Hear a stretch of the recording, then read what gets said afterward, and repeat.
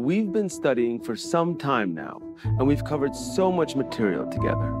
You've just learned how powerful the combination of observation and construction can be in the drawing. We have learned how to think three-dimensionally, how to model form and create a sense of weight and solidity. But now, if we hope to make masterful art, we need to become masters of our subject matter. For figurative art, this means studying human anatomy. Thankfully, we have wonderful resources to help us in our endeavor. As with the portrait, I will teach you the structures that you need to know to depict the human form in your artwork. We will study the skeleton from multiple angles and learn how the muscles and other tissues combine to create the surface forms of the figure. Anatomy is challenging, but I hope in this next section you can come to appreciate its power and utility and begin what may become a lifelong appreciation of nature. With that, let's begin.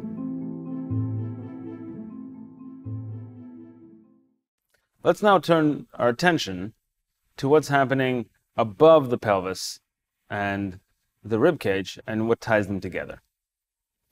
So here in front of us we have a cast of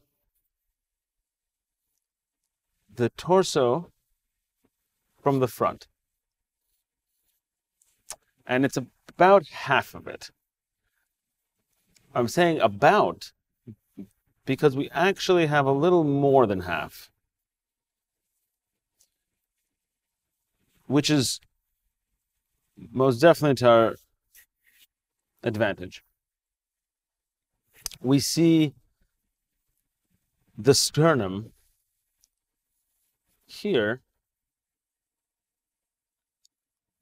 and that is almost enough,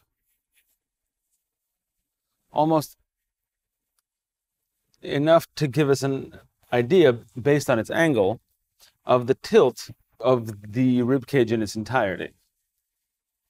So always try to see what the angle of the sternum is, and then extend a constructive line perpendicularly to it, and you essentially will have the angle of the rib cage. Now, if you look carefully, there's already a ton of information here that we're not seeing for the first time. For example, we have our sternal notch up here with a little, like a tiny part of the sternal and clavicular heads of the sternocleidomastoid. Right here we have the clavicle itself.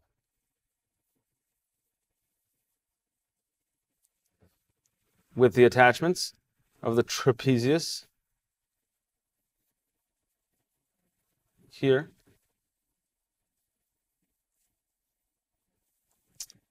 Underneath it, we now have the advantage of seeing the entirety of the deltoid, as well as the pectoralis, of which we only were able to pick out the clavicular head.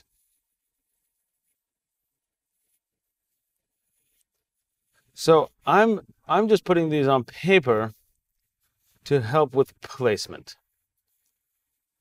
It's a little bit narrower there. Of course, most importantly is the rib cage here. And we can see the widest point between ribs number 8, 9, and 10. Underneath the sternum, I will straighten it out slightly, we see the opening of the rib cage formed by rib number 7, 8, 9, and 10.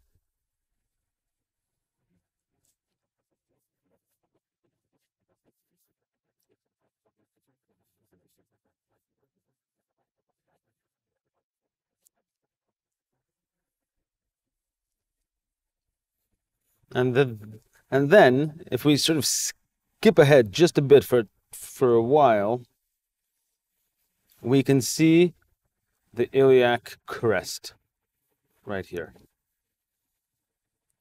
And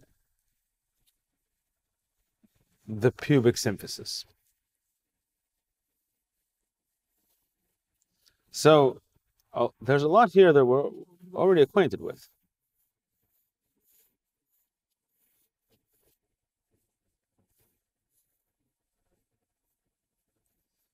Now, it seems as though you can really see the opening of the ribcage here, which is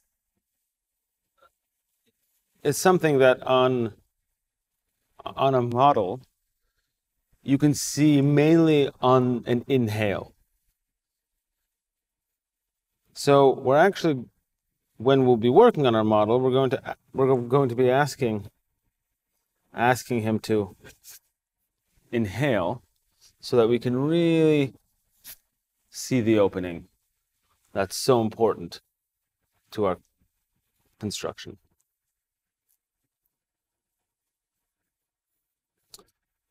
So let's just make sure that with the elements that we have,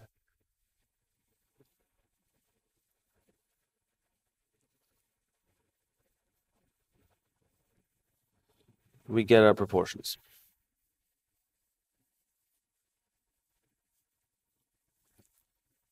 Here you can see clearly the infraclavicular fossa in shadow, and above it at least half of the supraclavicular one. So let's get a little more clarity on what's happening here before we talk about it in more detail.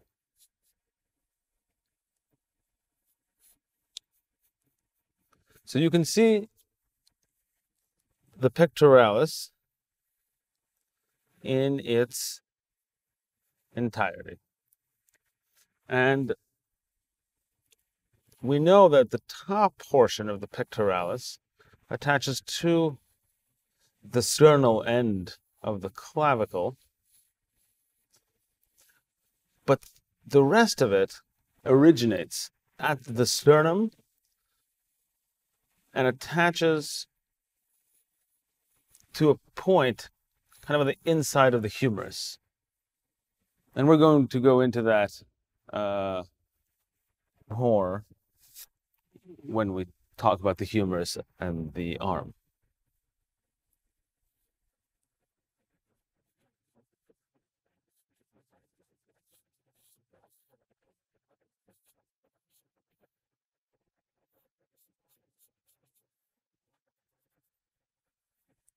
And there's a characteristic element here that you can pick up on,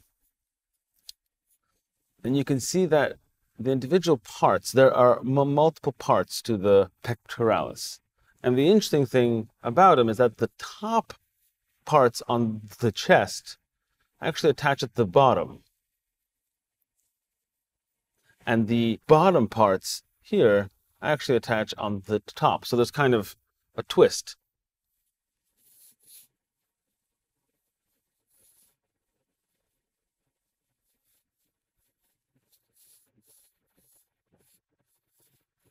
Happening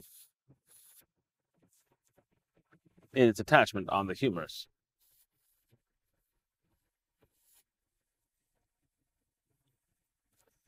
So we have the ability to make that evident here. Not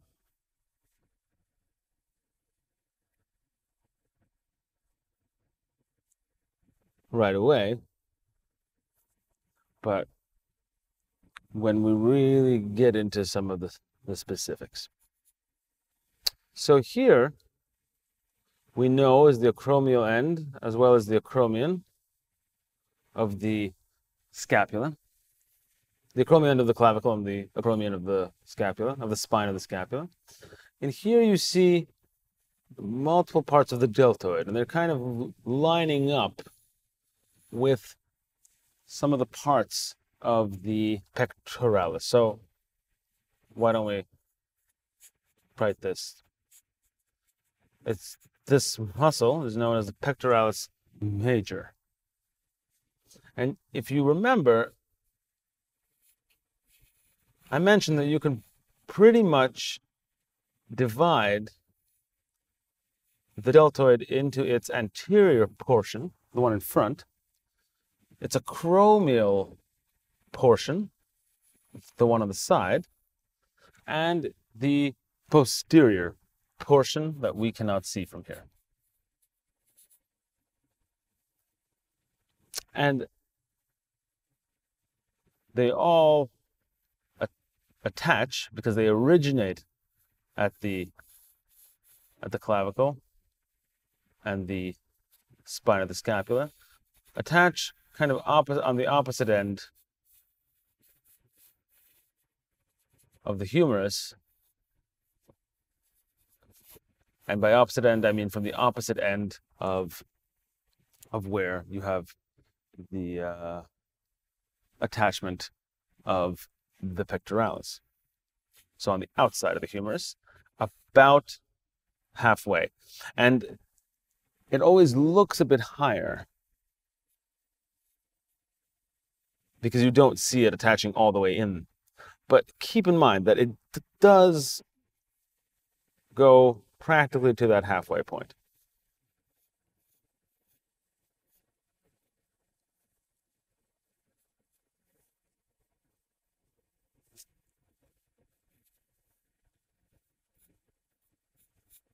And here we have some of the muscles of the arm.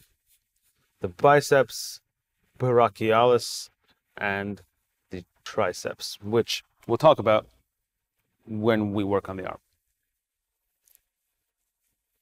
Now here is an interesting group that you can see coming out here. That's sort of an arch. And all of these individual muscles that you see are all actually part of a muscle. They are a muscle that goes by a singular name.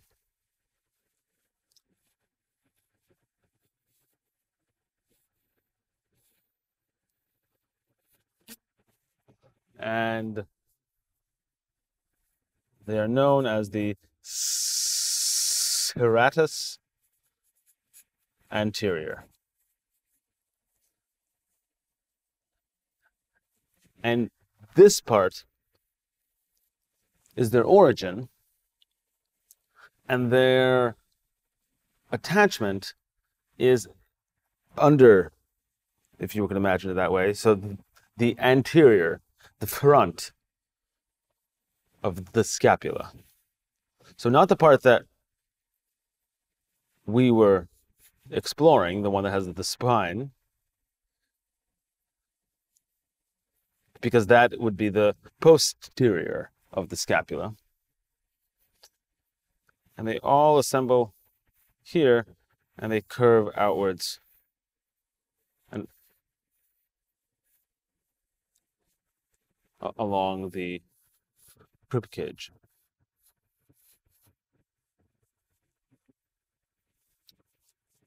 And you can see them here.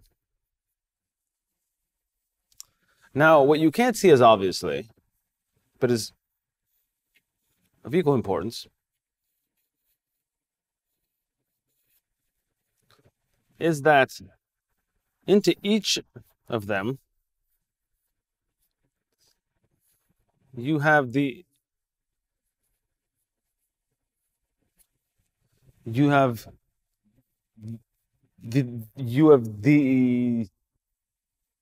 interlocking of the external oblique.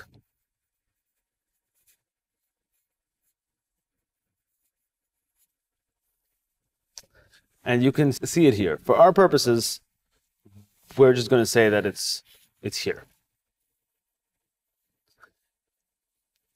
Because in reality, there's a part of it that comes out and actually covers everything here, but it doesn't create as obvious of a relief. So we're not going to focus on that as much. And it connects kind of in between the serratus anterior, but it's more important to understand that its origin is at the iliac crest.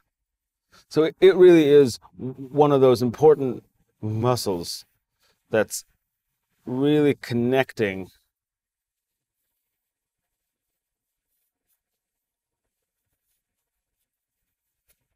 the pelvis and the rib cage. So here,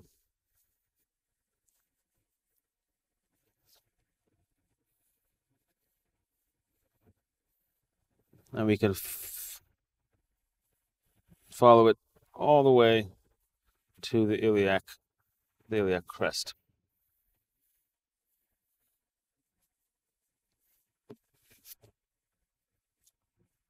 Now, you have a tiny part. It's not giving you too much, but it's still important. That is still a part of the pectoralis.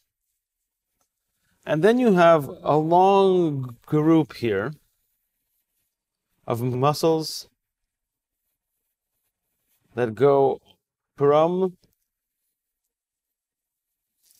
the cartilage of the ribs and continue all the way down to the pubic symphysis. And they are known as the rectus abdominis.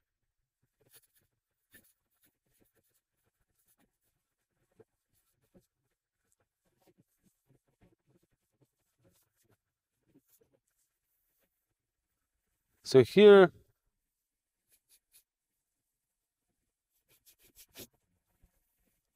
is pretty much the placement of everything that we have in front of us, and the muscles that are going to be the most obvious. Now, in terms of the structure,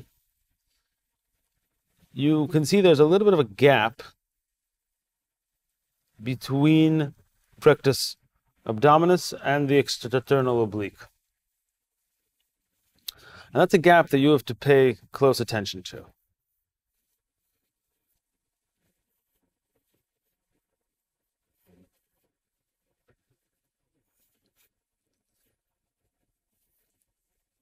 And here we have our pectoralis. Keep in mind that everything that you see in front of you has its symmetrical counterpart. So, without outlining a lot more of what's happening here, why don't we begin to place some of our important shadows.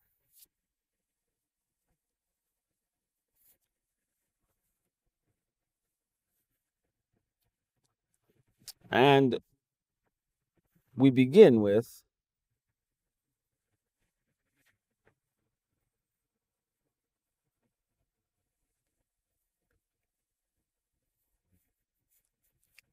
the clear shadow that we see coming off of the opening of the rib cage,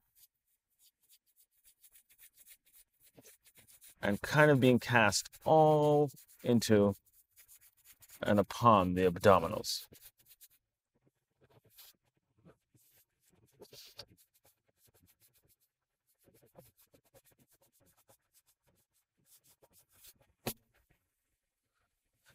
This is one of the more important elements in a nude and will help you establish the borders of the rib cage as soon as possible. Of course, if you were to do it on over here, it's important to then establish on the other side. But here we're not as concerned with that. We're more interested in exploring what's happening here. Then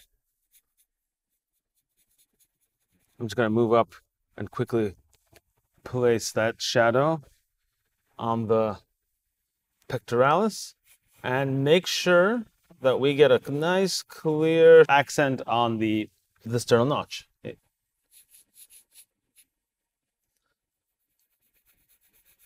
Make sure to have the infraclavicular fossa,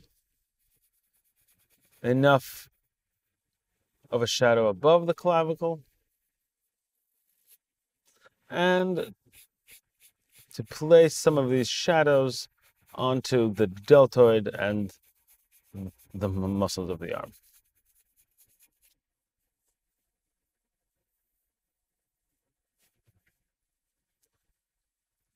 Now, the parts that we're really going to have to focus on are the same ones that we've been talking about. So we have the clavicle here. Very important element, as we remember. You have the acromial end, as well as the acromion. And that is an accent that you can't avoid. Here, we have the rib cage itself, here and here. Also, an accent you absolutely have to have. And underneath here, even though we don't have the pelvis in its entirety, we only have the crest, the iliac crest, then that's what we need to have. We also need to show the sternum, the manubrium, and accent even more than maybe is obvious the opening of the rib cage and the xiphoid process. Now, I'm going to make sure that we can see clearly the end of this. And you can see that the proportions here, I'm not too concerned with really making it exactly as I see it. I'm more interested in picking out the bits of information that we have here in order to build as much structure and anatomy into here, into our anatomical model here as we can.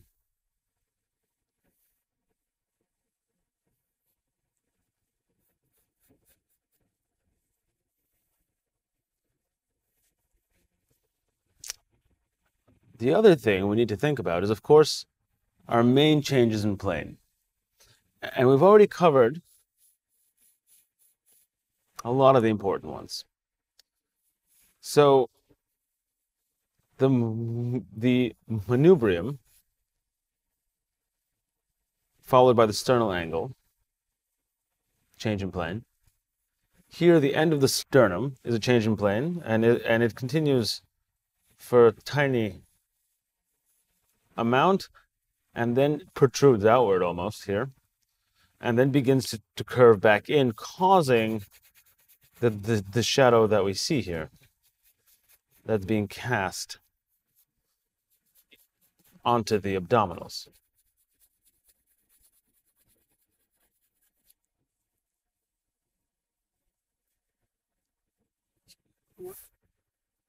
from the end of the rib cage, this corner, and you remember from that intersection between the sternal end and the middle portion of the clavicle, you can have a line that will essentially give you the difference between the front and the side plane.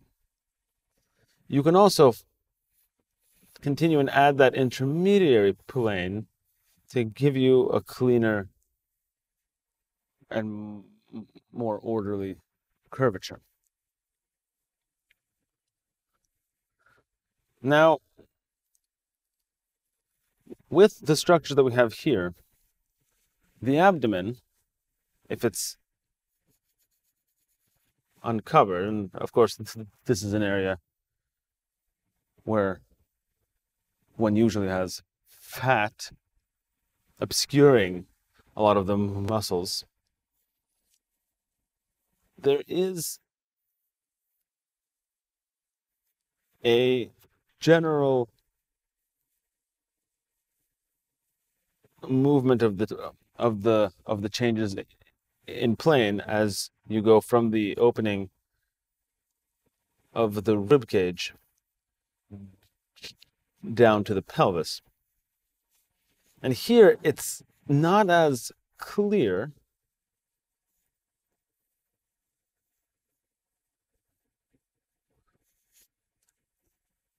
but generally that's what's happening. So in profile,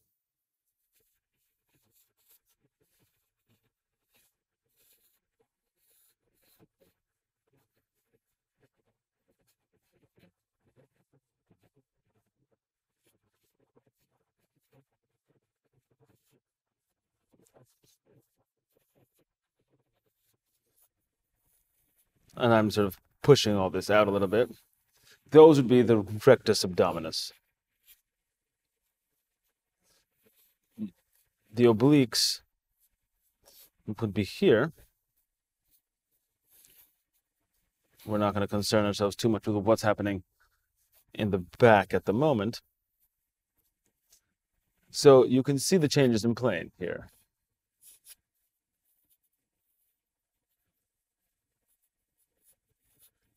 And then there's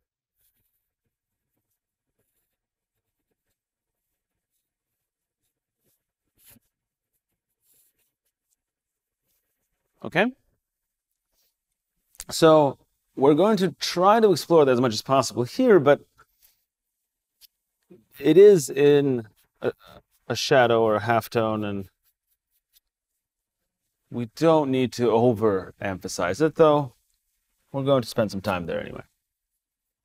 And the structure of the obliques generally is thought of as having a side plane and a small plane in front. And of course, as with everything, it's not exactly a side plane. It is at an angle. It is at an angle. And then that flatter portion, you could see there's that protrusion caused by the rectus abdominis.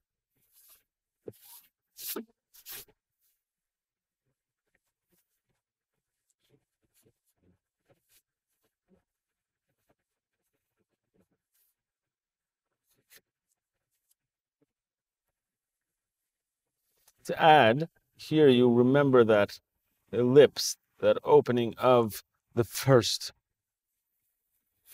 rib.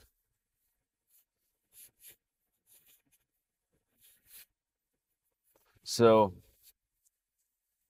that also is part of the changes in plane that you could be thinking about. These angles in profile are quite important, but they're also important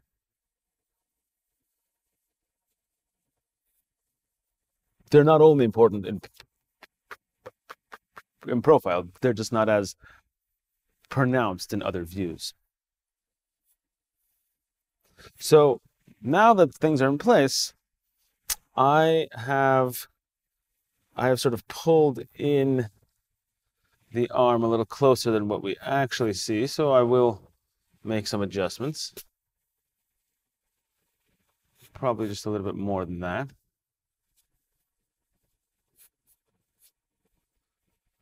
And correct for it. And the width of the deltoid, pretty much the width of the pectoralis right here. That's about right.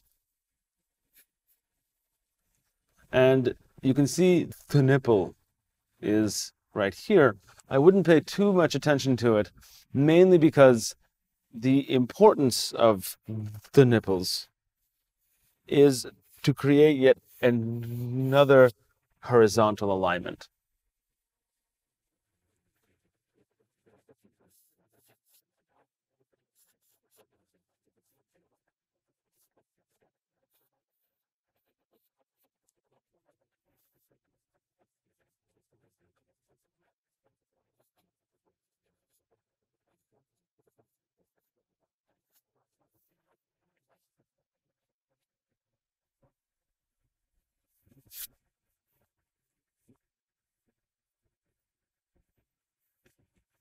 So I'm just going over things to make sure we haven't forgotten anything, even though of course if we have, we can put it back, and to still be able to place our center line, because this cut is not exactly at the halfway point and we still have our center line.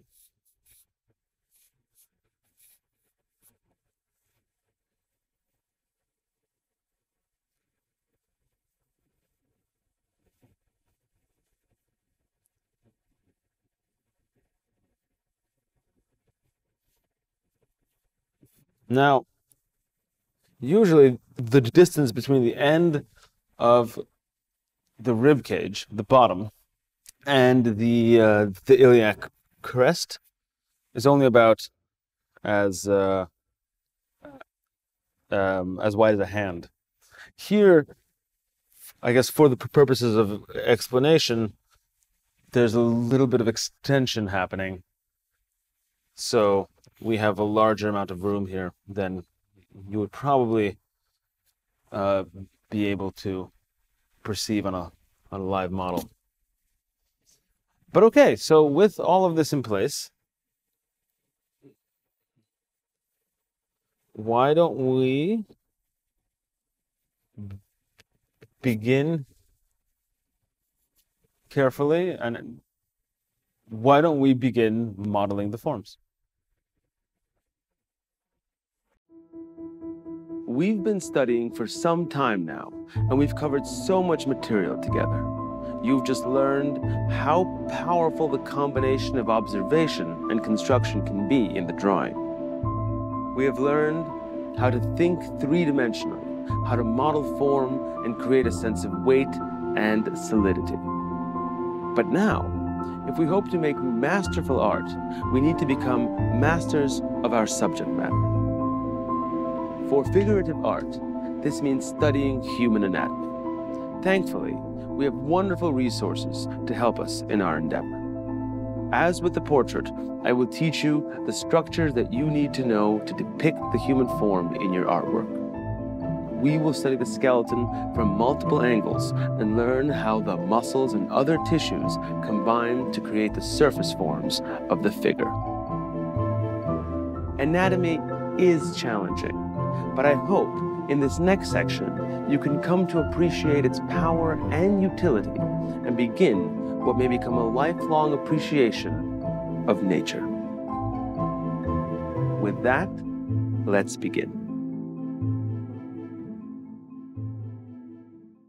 Okay, so it's now time, and here it's a little bit harder to do because we don't have the figure in its entirety, but we're going to try to align and move slightly the sternal notch. And it should fall somewhere here. If you just drop a vertical from the sternal notch, that will greatly help in placement. And so I'm gonna bring this in just a tiny bit.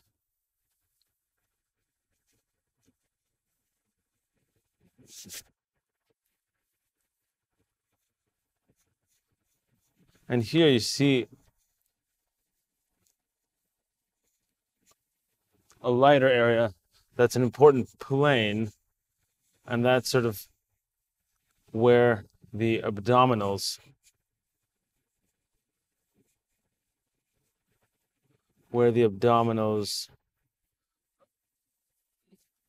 are being slightly pushed up around the area of the xiphoid process, and also in part by the xiphoid process. So so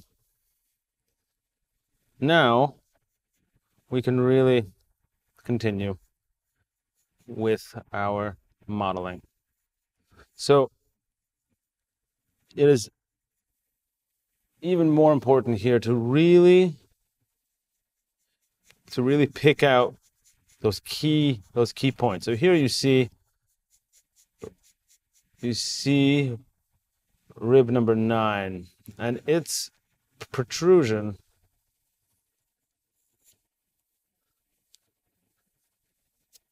is very prominent,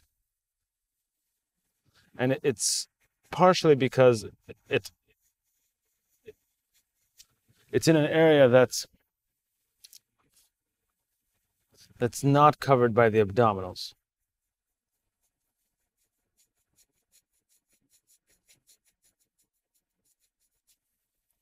And so we need that to really stand out. Now here you can see that after that widest point of the rib cage, sort of around the area of the 8th and the 9th rib, the rib cage begins to turn that way. And that is something to really capture right away, because you want to get a feeling for the rib cage inside. You want to make sure that it really reads as a mass on top of which we have all of these other smaller structures that are, of course, altering the topography.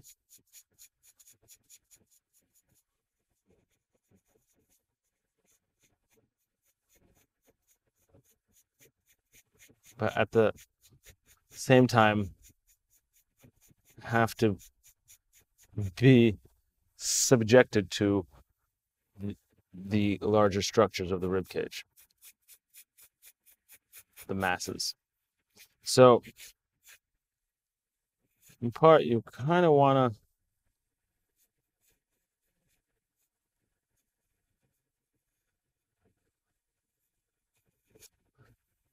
just take your time and really establish all of these things. So here we have the front plane, and since our light on this torso is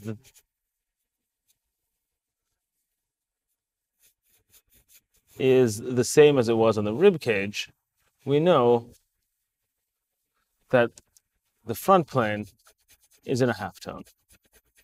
So we can just get it into that halftone right away.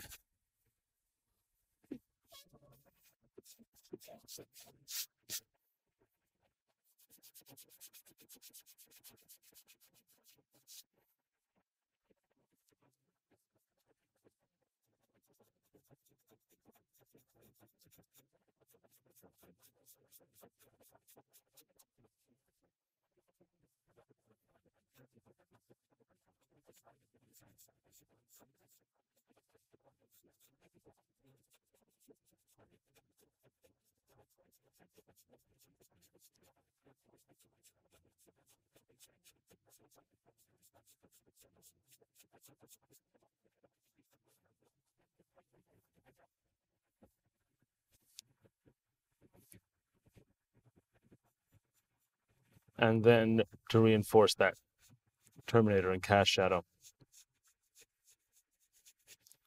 around the pectoralis. Now, the arm is abducted, which means it's pulled out away from the torso, and that's what abduction means. An easy way to remember it is to think of abducting a person. It means not that you should abduct anyone, but which means to take them away from wherever they would prefer to be.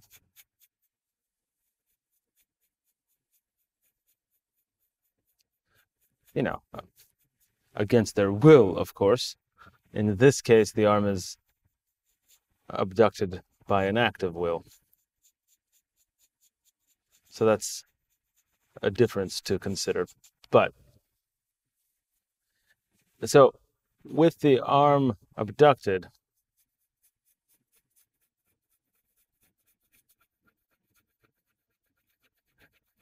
the planes of the pectoralis are obviously, they're going to obscure the forms of the rib cage. And yet, you can see this bit of light right here, which is very helpful in finding that plane, that turn. And it's that point where the muscles, the parts of the pectoralis, are sort of suspended above the rib cage on this side and still following the form here, and actually partially attaching to the ribs there. So this is a change in plane that is still important, even though it's describing something else. It's not describing the change in plane in the rib cage, but still giving us a hint of where the rib cage is, as well as showing a little bit of the action of the pectoralis. So here we can see that these protruding ribs, along with the external oblique on top of it, that's where we're catching the largest amount of light. So I'd like to just get that into a tone so that we can have this area as our main light.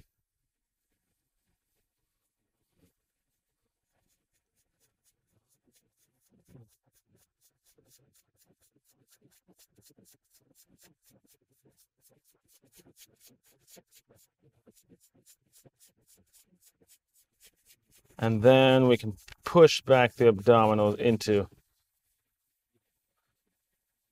the abdominal cavity there. I'm going to just move this up slightly. And then continue this here, because that's really where there's a major change in plane. See, it's sort of complicated. There's a lot happening there.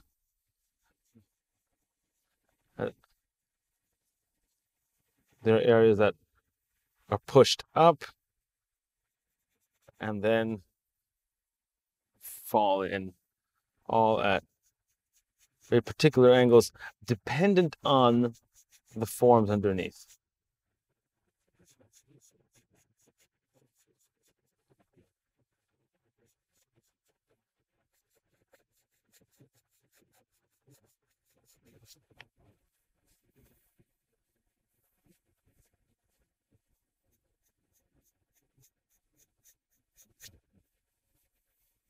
So we're concerned more with, at the moment, with larger elements of the form.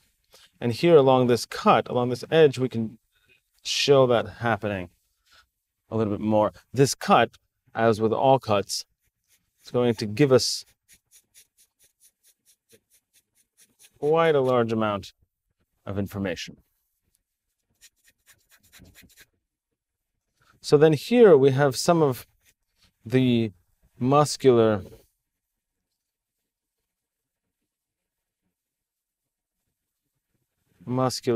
protrusions of the external oblique.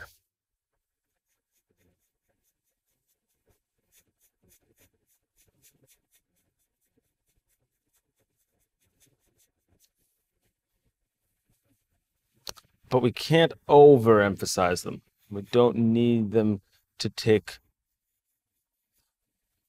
over and be more prominent than the rib cage.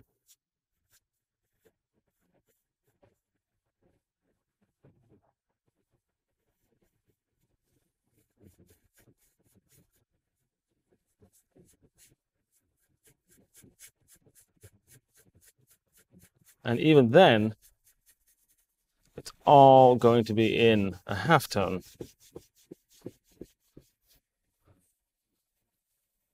Because we don't need it so prominent. And it's underneath and curving inwards. So it's not going to catch as much light as our forms on top here. So here is a nice chance to get a little bit more information on the ribs. So if this being rib number 9, this up here being rib number 8,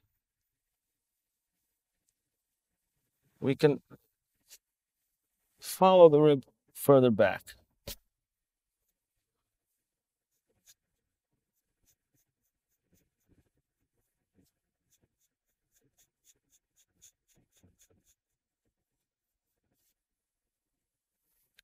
And here's where our experience with the rib cage, but especially the rib cage that we were working from, the one with the intercostals, is really going to come in handy. And here you have rib number 5 coming to right about the same point as the opening of the rib cage and the top of the xiphoid process.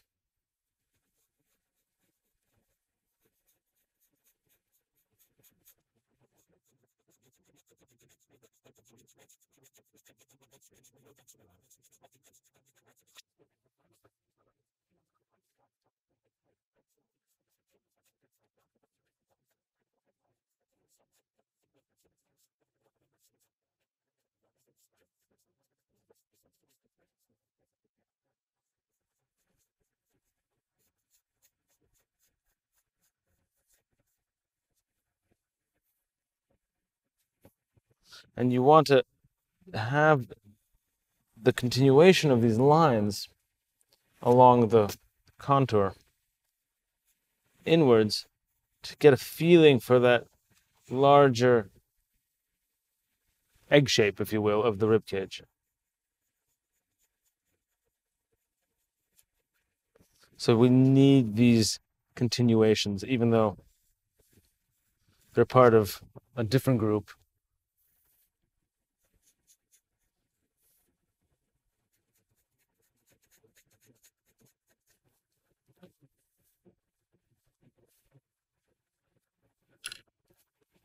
So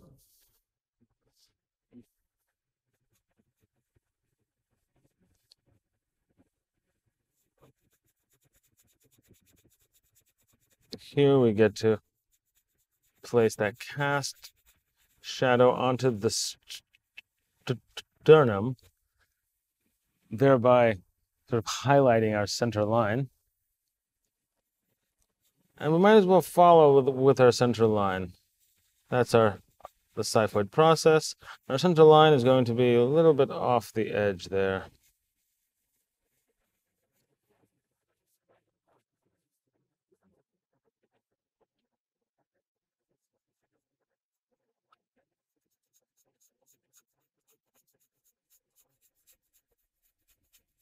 You can see sort of very clearly where the nipple is placed, we're getting a change in form. It's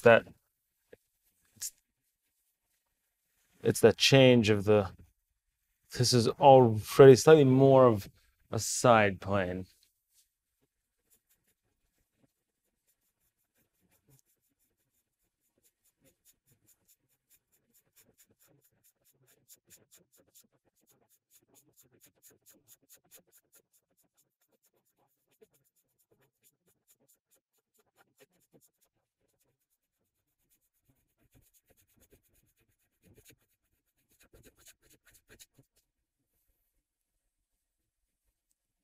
And we still want to continue everything here, but let's use these cuts. And in some cases, even exaggerate them to show the other pectoralis.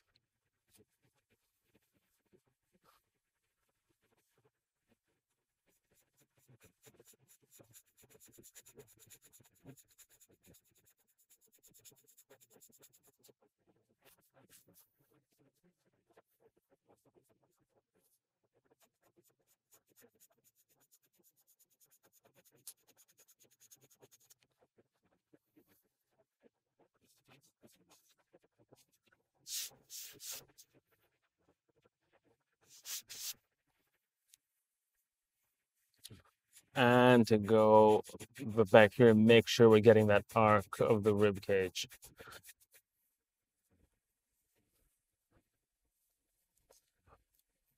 But this can't end, at the moment, this feels like it's ending a little too abruptly.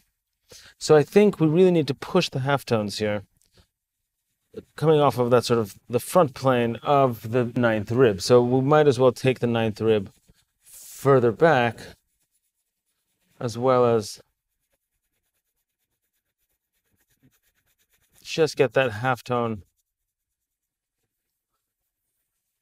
on the eighth rib as well, only to allow us to then continue up with that highlight into the serratus anterior. Now, this is a line that you're going to be seeing a lot of over the course of your artistic education from the model. It's a particular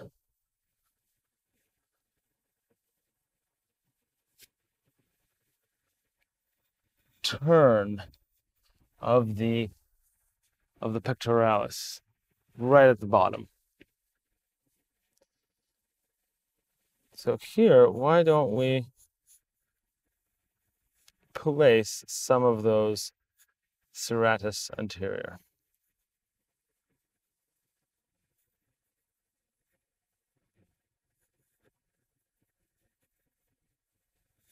And there's that final part of them that we see from here.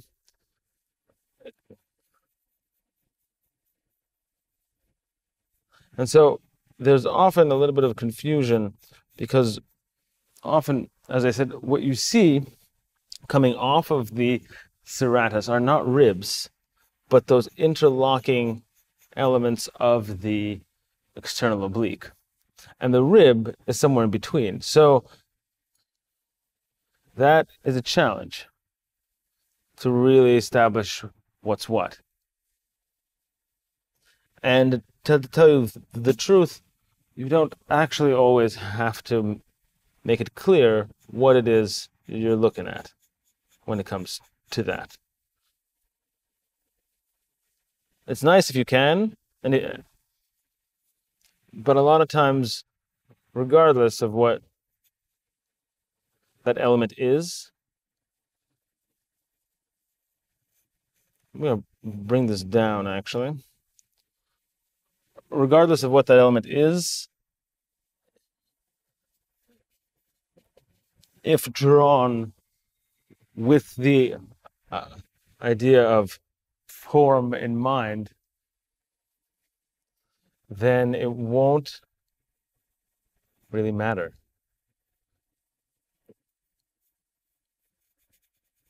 You'll still get that curving upwards and that interlocking.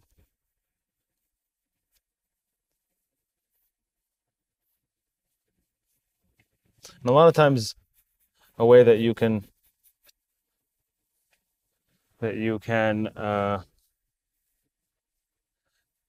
figure out what it is if you touch it. So I don't recommend touching a model unless you ask and are allowed. But a lot of times you might be able to figure stuff out on your own bodies as well.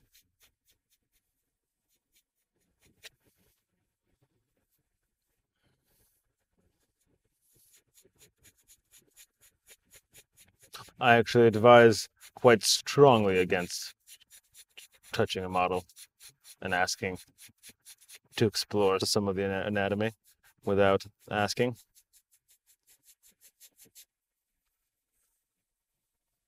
But at the same time, it is helpful. The other approach to take to really see what's happening is to ask the model to move a bit, to move his or her arm up and down, so you could see the action of these muscles as they kind of uncover, depending on the movement, the forms underneath.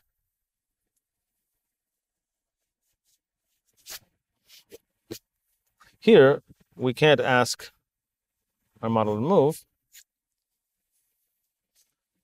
but at the same time, I think everything here is pretty clear.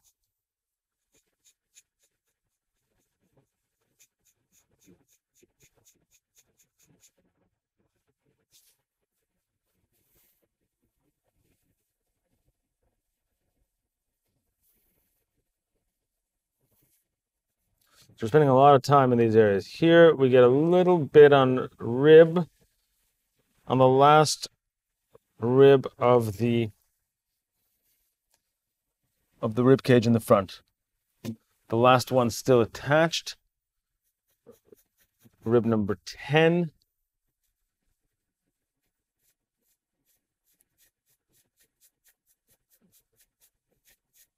And we can really mark that with an accent, even if that's not what we see. And here's where some of this stuff that I was talking about before really becomes apparent. How important it is to be able to see those underlying skeletal structures and accent them. Make sure they read clearer. And see, here, this presents a slight problem, mainly because since this is a cast, the muscles are just as hard as the bones. While, of course, this is not the case in a human body, where the bones are clearly harder. So the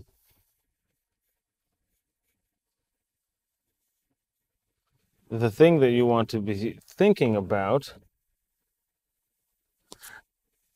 is you have to find as many ways as possible to emphasize the difference between the hard tissues and the soft ones.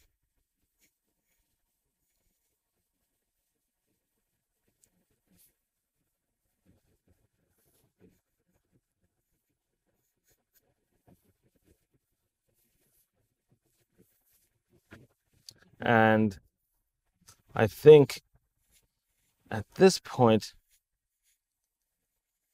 and I did this in some of the other examples, but you see this will begin happening more and more.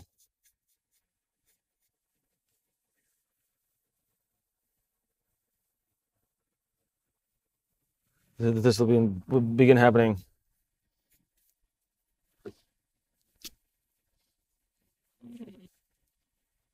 more and more as we get sort of a more complex conglomeration of the hard tissues and soft ones.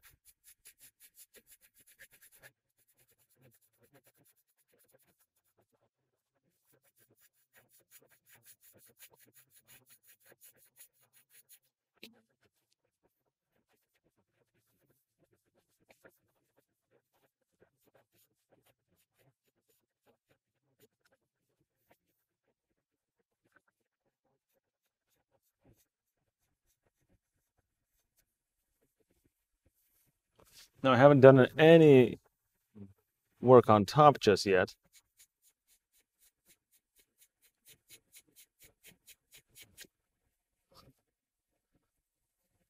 I've been focusing on the rib cage, and even here, that's a cut, but it's still a round, very important area.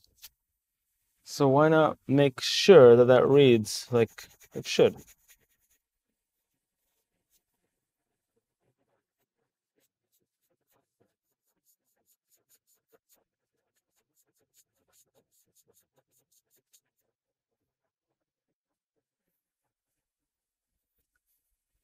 And then see how here, this is not as sharp of a contour on the external obliques. And in some ways, this is, of course, a trick.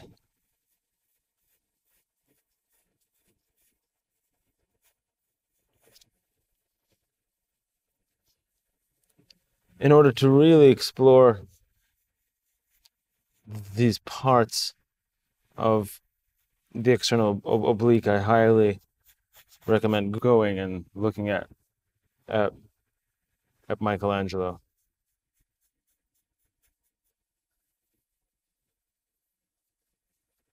He really makes it as clear as possible what parts of the oblique are sort of extending and elongating the curvature of the rib cage, and then which parts of it are sort of filling in the gap between the iliac crest and the rib cage.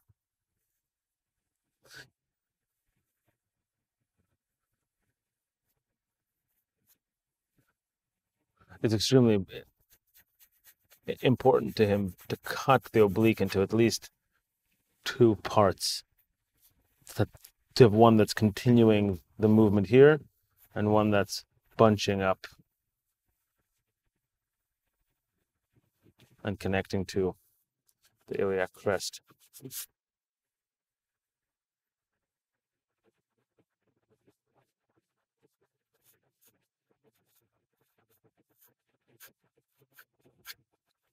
Right there.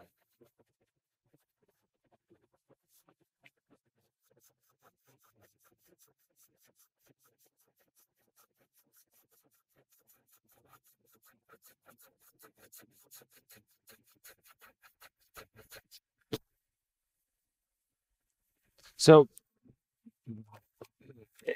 in a way, the way that I'm working here is a lot is pretty much the way that I work from a model.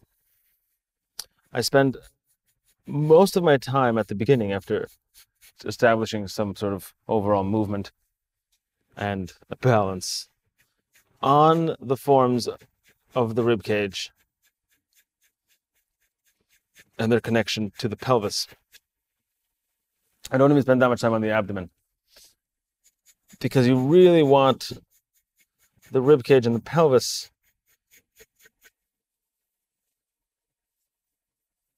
to be drawn in as solidly as possible. They play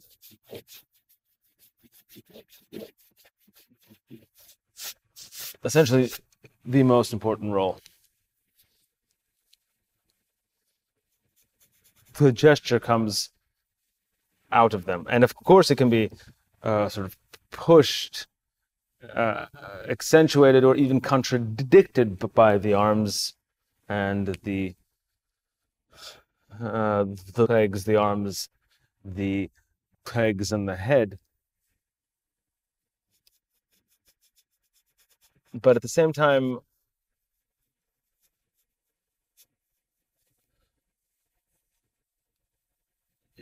since this approach is, one might even call architectural, there is, you have to start with the core and build out.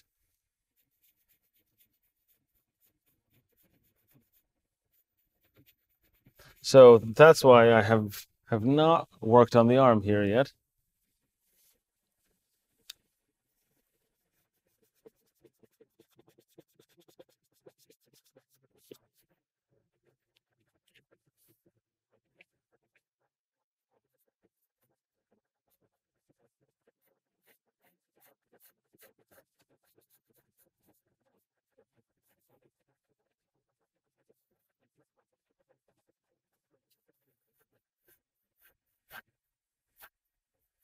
And here, I think we can see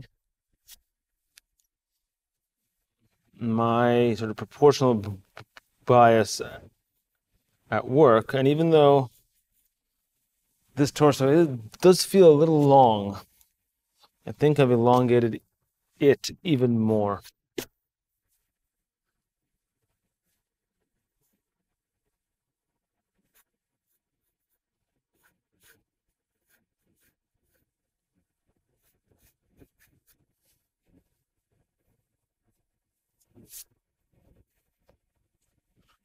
Okay, I think that with the torso kind of in place, I'm liking where it is.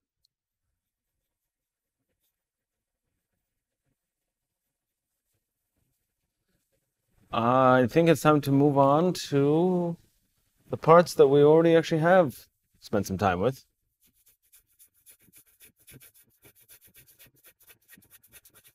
The clavicle and the shoulder. Empower your creativity with the internet's leading subscription library for artists at nma.art. No matter what your skill level, you can learn drawing, painting, sculpture, and much more with thousands of videos taught by master instructors. Our instructors are professional artists and best-selling authors, leading art education with over 40 books in print around the world. Our cutting-edge interactive learning format takes art instruction to a new level. Learn at your own pace, anytime, anywhere. Take advantage of our self-study assignments and beautiful references to practice your artistic skills. Our mission is to provide exceptional training to artists around the world at an affordable price. Thousands of artists just like you have used our library to take their first step into the art world, open new career possibilities, and improve their professional skills. nma.art is the most comprehensive art training on the internet. Your subscription is everything you need to reach your artistic goals. Let us transform your art and unleash your creative potential. Start your free trial today at nma.art.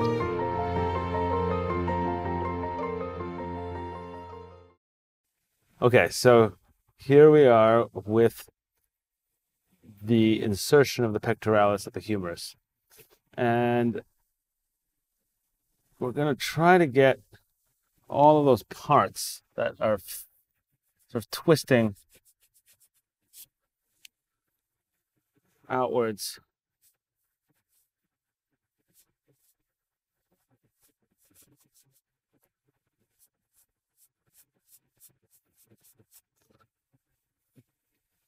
But try to see them as the sort of the larger groups before you break them down. And now you can see here how this line right here, that end of this group here, kind of, if you were to continue it, it falls pretty much into the sternal angle and rib number 2. So you can just see how that will act as a line that just carries itself across all the way.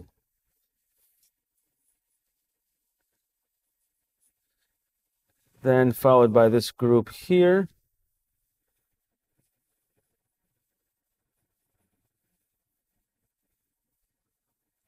And then the group underneath that. And remember, the top one is starting at the bottom.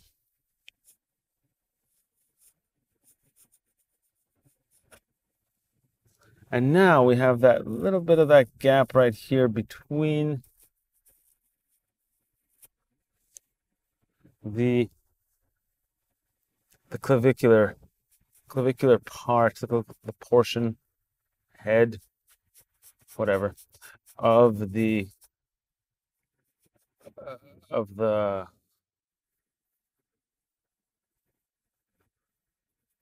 pectoralis and the deltoid. Got carried away there with that shadow. Forgot what I was saying. So now it's necessary to place those cast shadows from that top portion onto the portions underneath. And move it up to the clavicular head of the clavicle.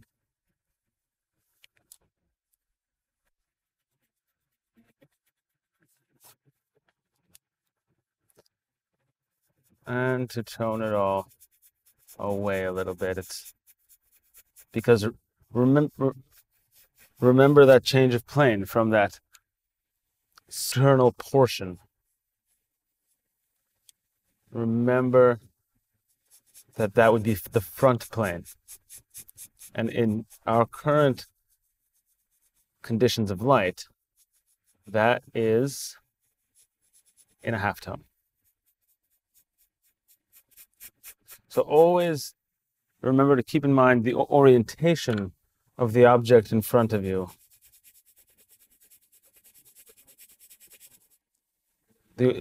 And its relation to your source of light, as well as to you as the viewer. And it's this constant consideration of point of view that I think is so important, both for our craft and for our art.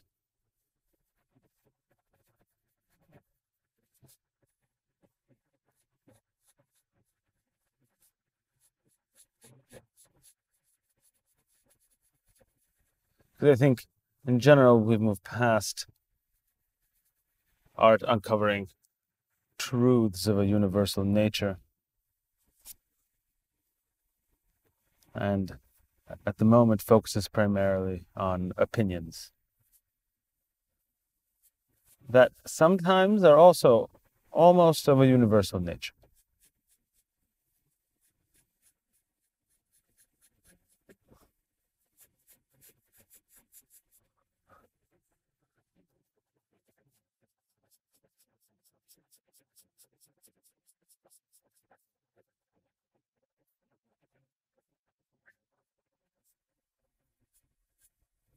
And here is a very small area that we spent some time on when working on the clavicles and the neck. It's that little bit of a cast shadow from the deltoid onto the clavicle and falling into the infraclavicular fossa. But it was important at that point, and it's still important now.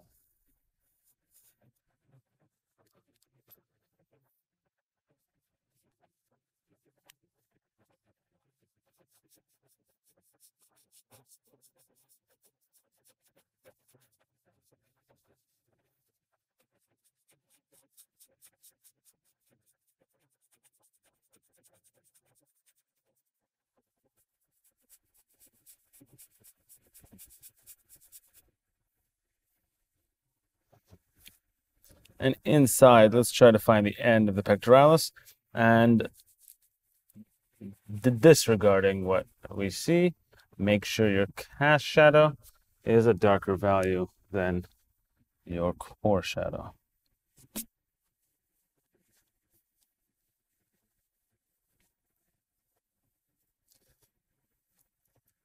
And now, even here, I'm not entirely interested at the moment in spending too much time on the muscles of the arm.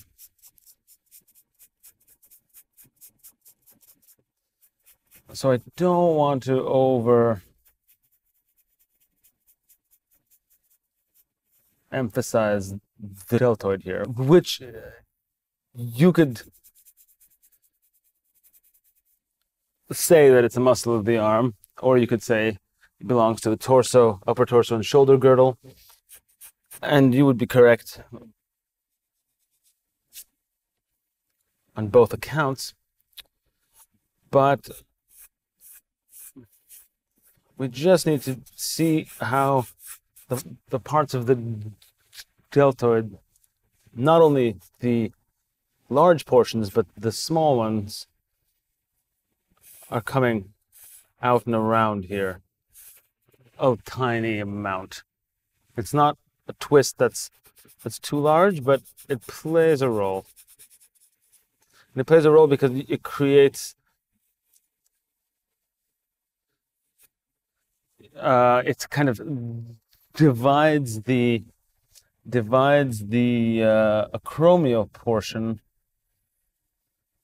into two parts of its own.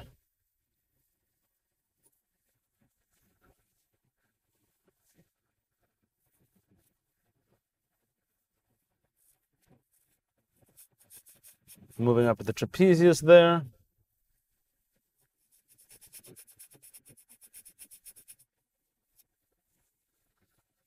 And not doing a lot, but making sure it's a shadow that reads.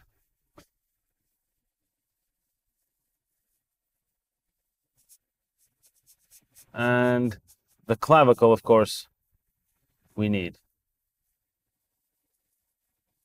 Clavicle and acromion, which we already have outlined.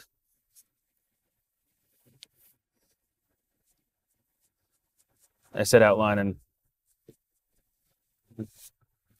and saw that, contrary to what I was saying earlier, the obliques there are a little overstated.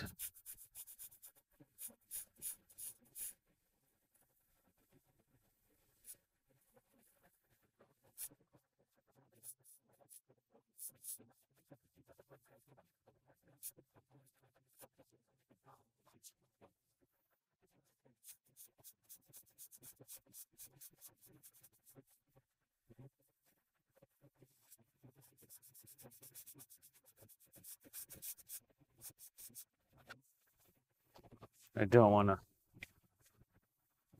do much with the arm here. We're going to do the arm separately.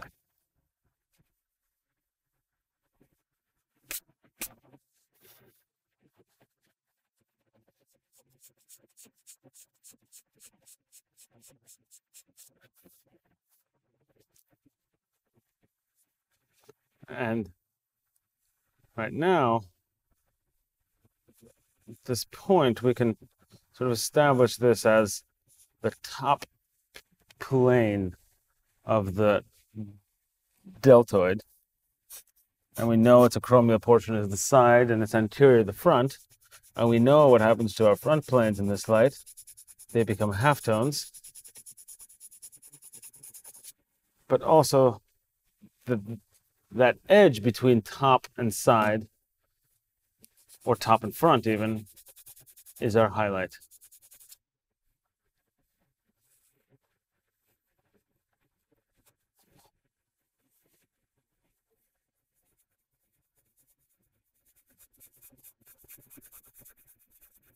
Now I'm going to go back into the pectoralis. I'll move back up there. But before I do, I wanted to to be placed in a nice halftone of its own so that we have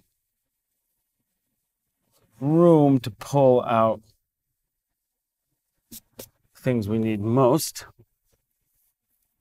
and our highlights, all that. And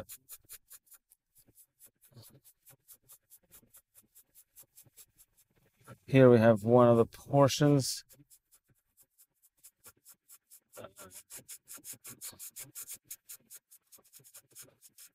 And it's time to get even more specific.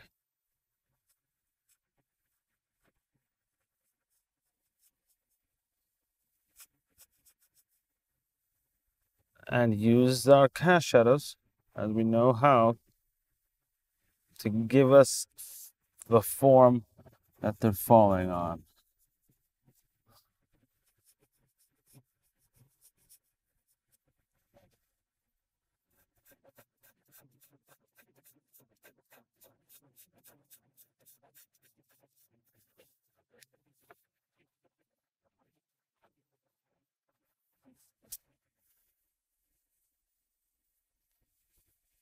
Now, in general, this is that plane which if I remember correctly, we saw quite clearly on our rib cage.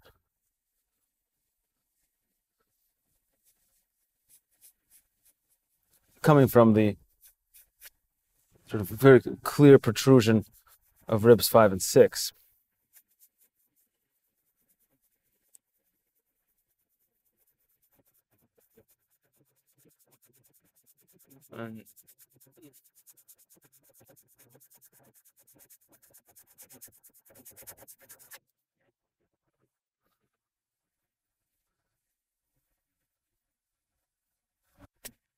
And go so far as to pull that out even further, focusing here on rib 9. But not only the shadows, but also the halftones. Of course, the more you work, the smoother everything becomes, and you kind of start to lose the hatch at times, and things get a little overworked. Though it is kind of a common practice, I like to think that even in academic assignments, the hand of the artist, the student, whose intention either way is to still become an artist, so we might as well already begin calling him that, or her. And I think you still need those qualities, and you need them early on in your training. And as an instructor, I do try to preserve them in students. Now,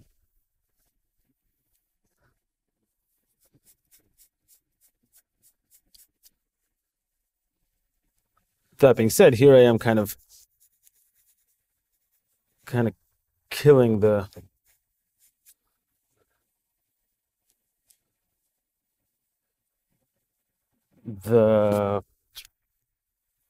particular marks and handling of the medium that might be making this come to life, but I'll just keep it in mind and make sure to reintroduce a strong hatch or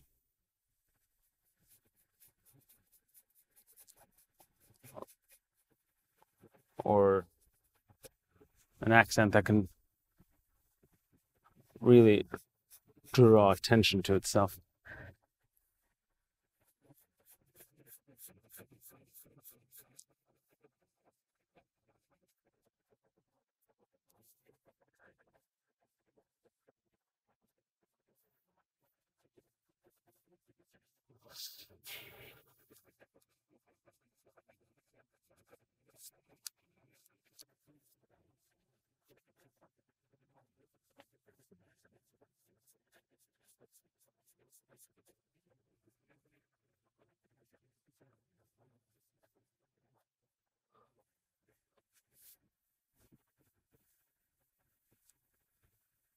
Here's that part I was talking about.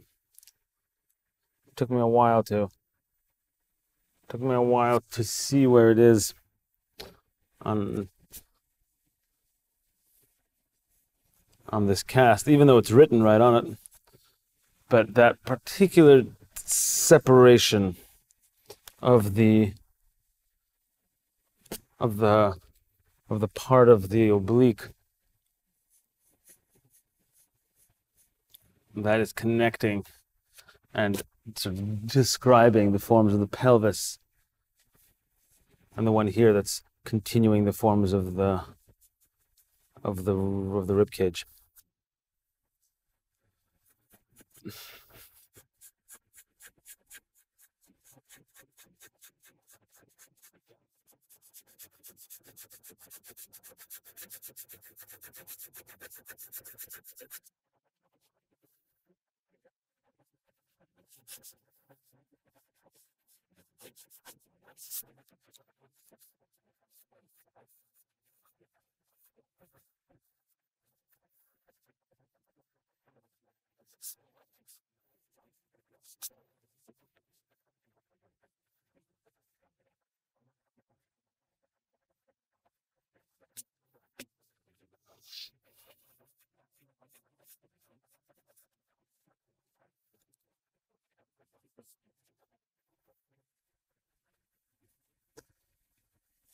Now, along our central line, we can place the navel, so known as the belly button, and I highly recommend you don't place it until you have your center line in the right place. I mean, it's not a problem. You can always move your center line and then the navel as well, but always start with your center line and place the navel in relation to it, not the other way around, and make sure it's on your center line and not off of it.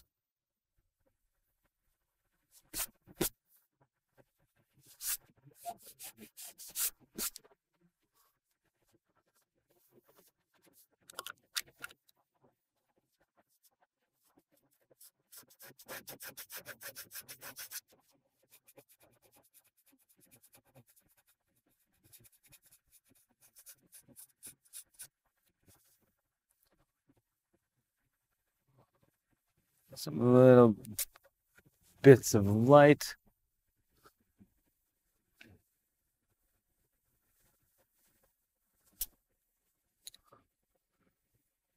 And even here, even right now, because of all these halftones, these obliques, they're not in a dark enough halftone, I think. They're not in there enough.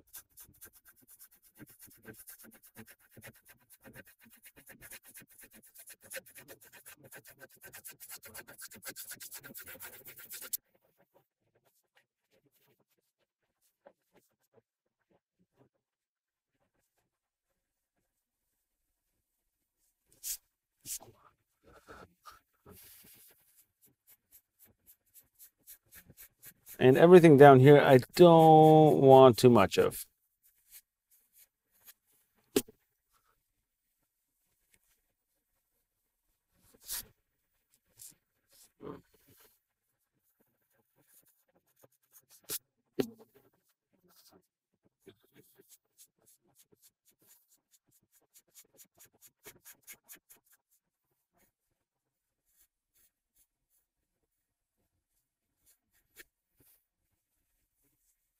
Well, I want to keep it a little more in outline, a little more constructed.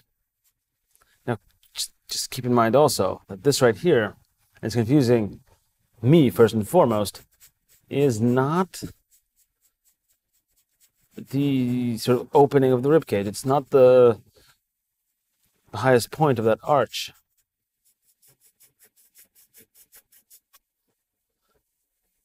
That point is right here. So in order to make that evident, this cast shadow, I'm going to make make it a darker value than it really is. Then I see it, because I want to make sure. And then this bit of light right here, I will also accentuate, mainly because I want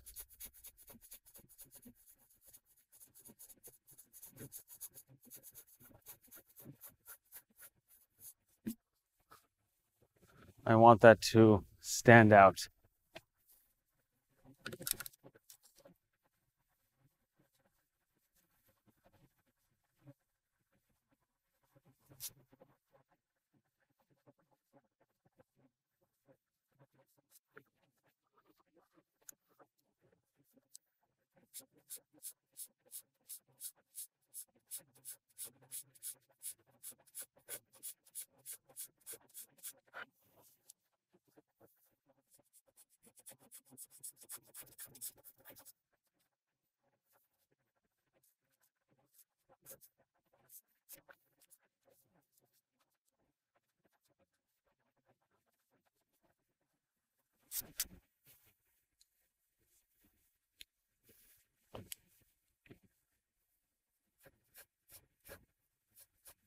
As you see, I kind of go into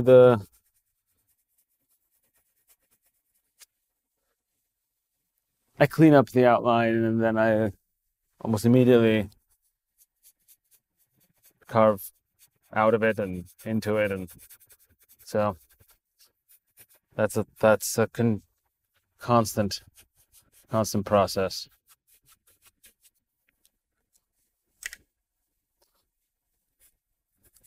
And this is feeling a little too light for me, so I'm just, without giving it too much of some sort of descriptive form,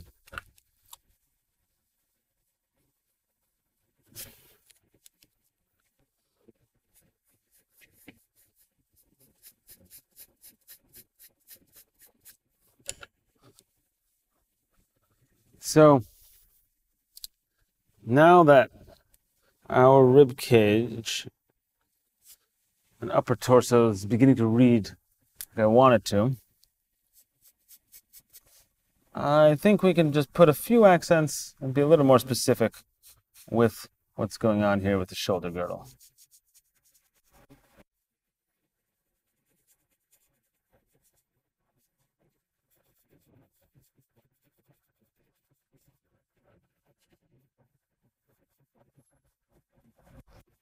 That is mostly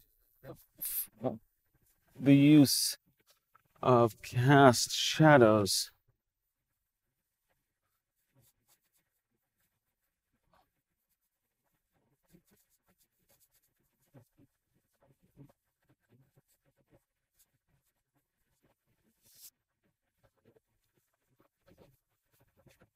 Cast shadows to get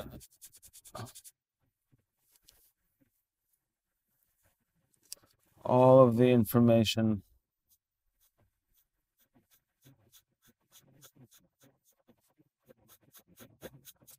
in there.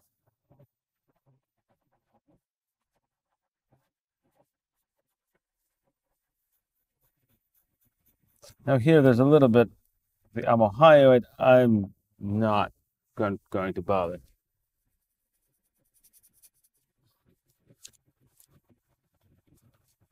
It's not gonna add much to what we already have here.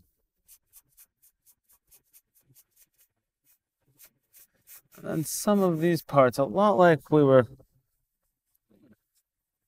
did with the pectoralis.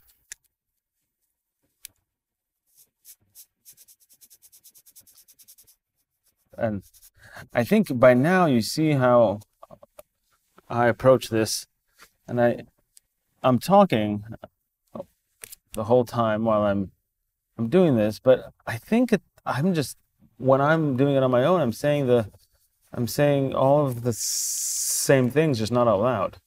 Maybe out loud, I don't know. But, and what I mean by that is that, like, the moment I'm just picking up on these things right now. The moment that I said pectoralis, the word itself was the moment that I stopped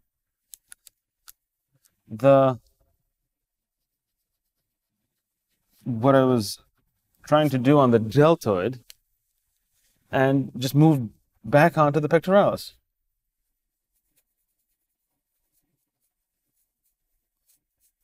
So, and there it happened again. So I think that has something to do with the way that I think about all of this and how I hop around always from part to part in the drawing.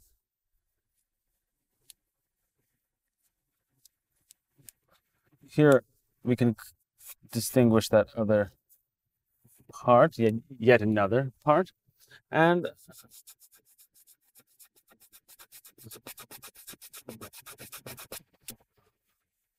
just a general hatch there will be helpful. Our highlights, and let's spend most of the time figuring out where the acromion is and where even some of these individual, like this part belong to the top plane there.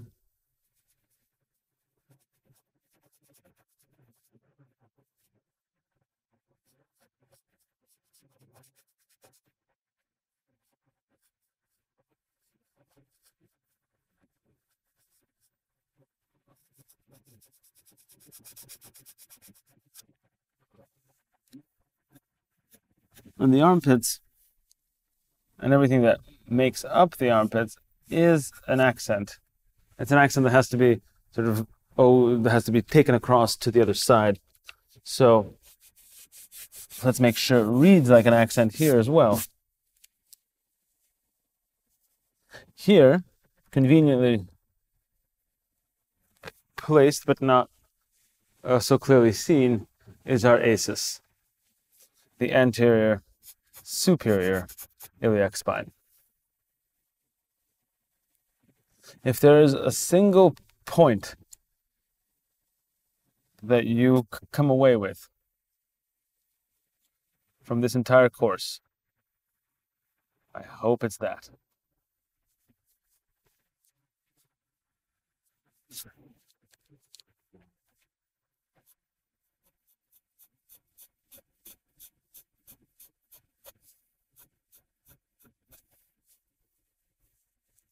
Just making sure that clavicle is reading, as well as a little bit of a half tone on the upper portions right there.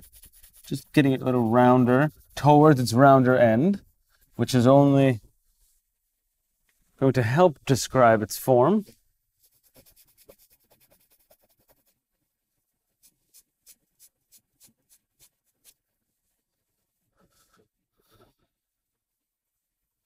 And here too, I think that this side is just a little too light. It's creating too much of a contrast where it needs to be a continuation. And by contrast, I don't mean to the page, I mean to our center line and the forms along it.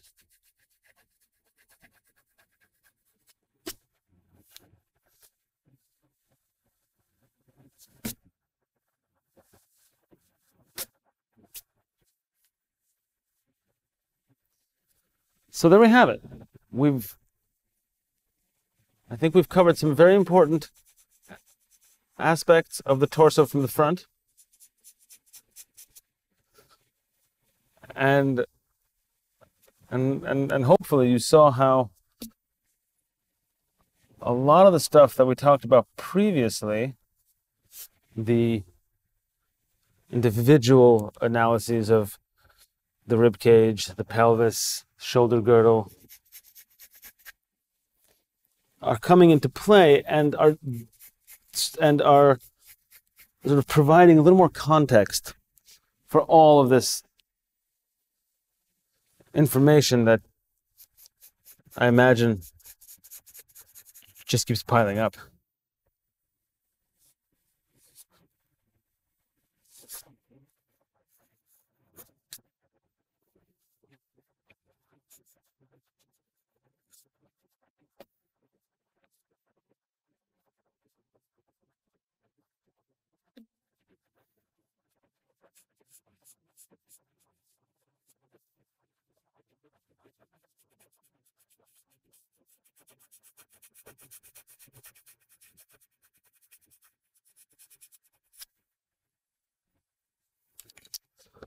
Now let's move on to the back. We've been studying for some time now, and we've covered so much material together. You've just learned how powerful the combination of observation and construction can be in the drawing. We have learned how to think three-dimensionally, how to model form and create a sense of weight and solidity. But now, if we hope to make masterful art, we need to become masters of our subject matter. For figurative art, this means studying human anatomy. Thankfully, we have wonderful resources to help us in our endeavor. As with the portrait, I will teach you the structures that you need to know to depict the human form in your artwork. We will study the skeleton from multiple angles and learn how the muscles and other tissues combine to create the surface forms of the figure. Anatomy is challenging, but I hope in this next section you can come to appreciate its power and utility and begin what may become a lifelong appreciation of nature. With that, let's begin.